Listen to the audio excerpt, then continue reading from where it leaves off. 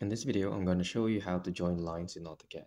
First, on your command, type the word L for the polyline and create a line in a dimension. For example, 2.5, 2.5 again, and same dimensions. And for us to close these two lines, you can just simply type on the command the letter C and enter. And then there you are. We've already joined the two lines in an object. That's about it. That's how to join lines in AutoCAD. If you have any questions, please let me know down in the comments below, and I'll do my best to help you out.